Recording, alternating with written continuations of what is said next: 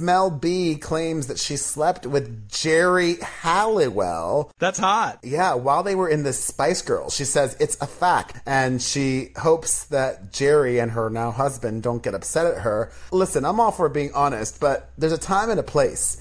They're about to embark on a reunion tour.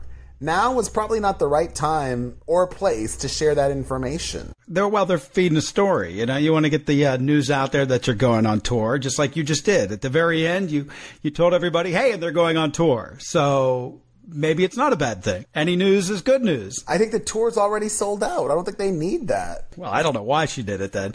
Mel B's a little out there. She is. We've spoken about that before. Yeah, she's got her own things going on. But I really like her.